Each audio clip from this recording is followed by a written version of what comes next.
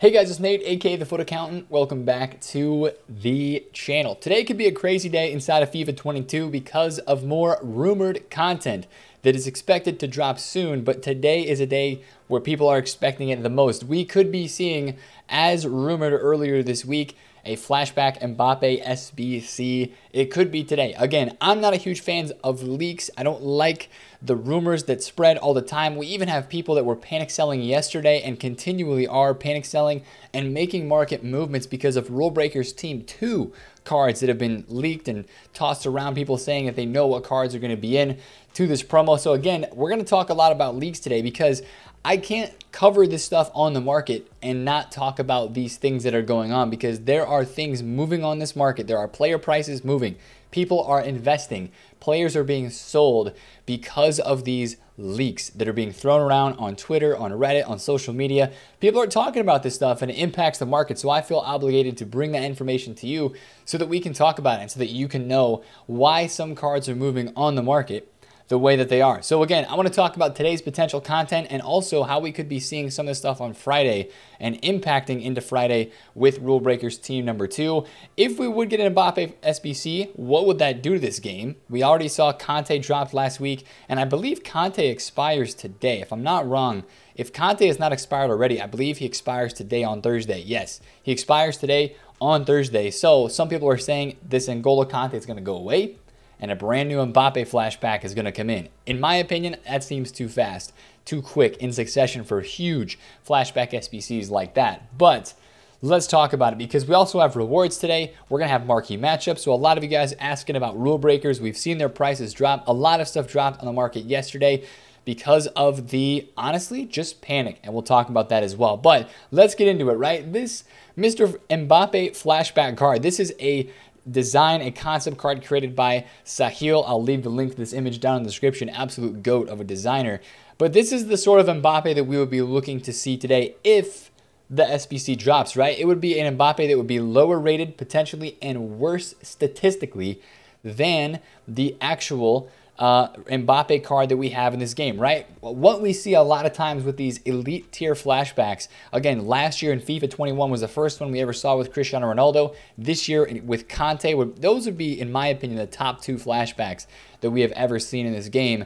But the Cristiano Ronaldo SBC was obviously cheaper than his gold card on the market. Now Mbappe on this game is still around 1.6, 1.7 million coins. So if they were to drop some sort of flashback, I presume that it might be left wing. It would be striker or left wing, kind of a flashback to his Monaco days when he was a true youngster. I mean, he's still only 22 years old, but it would probably have a significant amount less of pace, of, you know, shooting. Basically all around it would be lower in statistics and in in-game stats. He might even have 4-star 4-star instead of 5-star 4-star, but this type of SBC would be a lot cheaper than Mbappe's gold card as well. Probably somewhere around the range of like 700k to a mil, which a lot of people would be able to do with untradables for a lot less than that, and that would be an SBC that so many people would go after. Now, this is the main leak, right? SBCs that we expect over rule breakers. We talked about this leak from FutZone earlier in this week on FIFA. He said that the Kudus SBC is coming as 2. We have not seen that yet,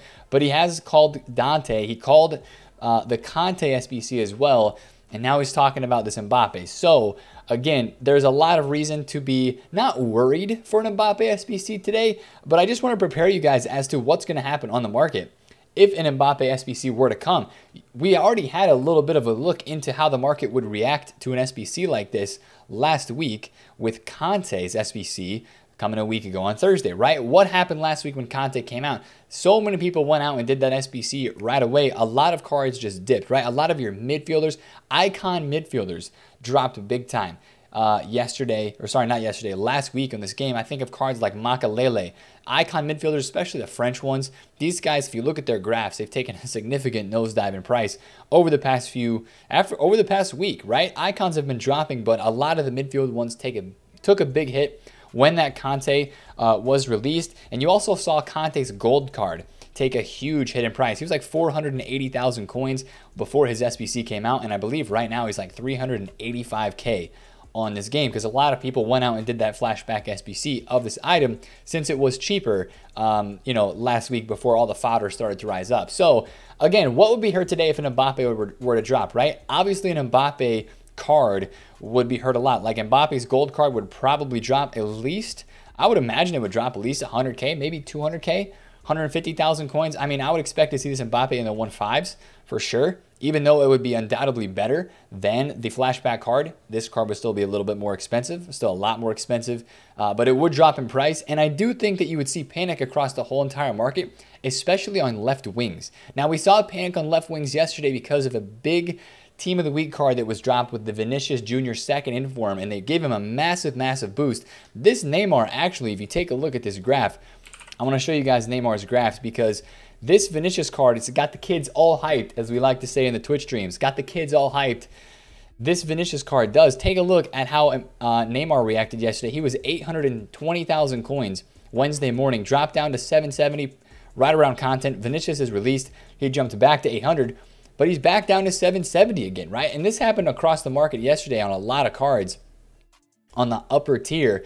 And I'm just saying that if a Mbappe SBC was released, this would be the type of card that so many people would want to go after because of how overpowered Mbappe is in this game. Even if this doesn't come out today or tomorrow or in the next week, this is good useful information because whenever an Mbappe drops, people are going to drop literally everything to go after this card, right? It would almost make sense, and it would be kind of a play on how hyped this Vinicius is. If they were to drop an Mbappe SBC that was about 700, 800K, this card would absolutely get destroyed. If it was a left-wing Mbappe, right? A left-wing Mbappe would drop a lot of left-wing cards, a bit extra. Maybe some of your icons, especially some of your higher-tier left wings like this Vinny, like a Hyunmin Son special card. You even see a lot of panic selling on the Hyunmin Son cards. I bought this at 419,000 coins. He went back to 440. Now he's down to 410, and mine actually sold, so that was a GG. But this Sonaldo card is down a lot. He is down a lot right now. And, I think that these cards would drop more and they would drop further if an Mbappe were to come. So I think if an Mbappe comes, you would see a lot of cards on this game get panic sold across the game, and it would drop a lot of prices. The cards that you would see bounce back would probably be PSG links. If Mbappe is a striker, you might see this Neymar bounce back a little bit. French and PSG links would be the things that you would see bounce back. Probably guys like Abedi Pelé, right? Players that have a lot of coins would go out and buy that sort of card to link him in. Players that don't have as many coins, maybe you go and do the Verratti SBC. Maybe you go and buy somebody and you put it, a little bit of like I don't know how you would link that card together exactly, but PSG links. We've had a Wijnaldum SBC. We've now had a Verratti SBC. Of course, you've got all of your defenders. You've got Kimpembe, you've got Marquinhos. There's a lot of PSG cards in this game that you can link with an item like that if it were to come out. So that is the interesting part about that. Of course, Messi, right? Messi being on PSG as well. There's just so many PSG links this year. That's one of the most popular teams that people are linking together. Hakimi, if the card is a central card, center mid to a right back link. So everybody would go out and do an Mbappe though, right? Everybody would go out and do it. Or they would try to craft it over the time that it is out. So I don't want to spend too much more time talking about an SBC that could grace the market, but I do want to cover just, again, like we just did, covering the stuff that could happen if an Mbappe were to be released. And it would be an incredible coin sink for an Mbappe SBC. Like, there would be a perfect way for EA to drain some big coins before a new promo on Friday, and they would get a lot of people to probably spend some FIFA points on Friday. Rulebreakers Team 2 coming out, which also there's a few leaks going around that, which I want to talk about next because that's already impacting the market, right? There is a couple cards that are rumored to be in Rulebreakers Team number 2. You're already seeing links to those cards rise up in price. Take a look at Teo Hernandez Inform. This guy was like 170, 180,000 coins yesterday on this game, and he is up over 200,000 coins now because of the leak of those cards being in this game. I want to show you a bit of a graphic that was put together by Foot Mentor. I'll leave the link to this graphic down below in the description as well. Klosterman, Foden, Alphonso Davies, Cornet, Kappa, Bamba, and Kessie. These are all names of cards that are supposed to be in Rulebreakers Team 2. They're already leaked players. Now, we'll see if these come true or not, right? This is really, really early for leaks, but you saw it you saw it affecting the market yesterday on Wednesday, specifically on some other rule breaker cards, right? Take a look at Diaby. Diaby on Wednesday morning was just dropping in price because people saw the leaks of the Bamba card, and this Diaby went from 86,000 coins all the way down to 66K, where he has obviously gotten packed from the supply SBC that we had. But also you saw Phil Foden was in that team. Phil Foden's inform dropped off a bunch. He was like 65,000 coins to start the day on Wednesday. As you can see here, 65,000 coins, and he dropped down to 56K in that panic selling. And then you saw the opposite effect as well. As I mentioned, a big card like if Kessie is in this team, or even with Klosterman is affecting some cards on the market like the Mukiele. Take a look at what this Teo Hernandez did today.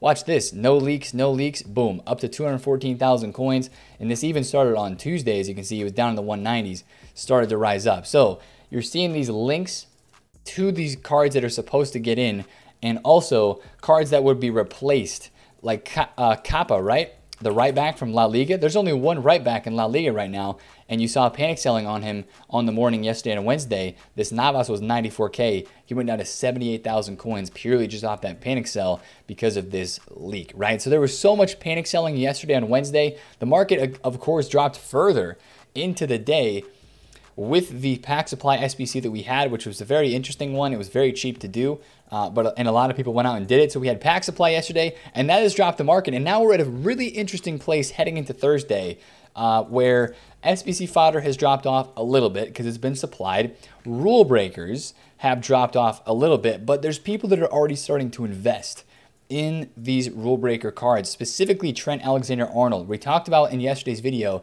that probably, this was going to be one of our first windows to look at investing in these cards. Now, this Trent card was down at 190,000 coins earlier in the day today. Now, a lot of these rule breakers did drop off in price, but I'm already starting to see a few of them get bought back up, specifically this Trent, because I really honestly think that people are buying these cards for the out-of-packs investment, and they're buying these cards for the link investment to upcoming players that are getting specials, like a player of the month Salah. People are, buying up or looking to probably buy up this Casemiro today because of the links to the new Team of the Week cards that we have released and have shown in Team of the Week 7 this week. So, rule breakers for me today are very interesting. It's going to be, you're probably going to see some rule breakers that rise after rewards. The only thing that I have to say about rewards and rivals rewards is so many people panic for it, and you see these cards drop down before rivals rewards, and people sell their cards every single week on Wednesdays headed into the rewards time frame for Thursday and rivals.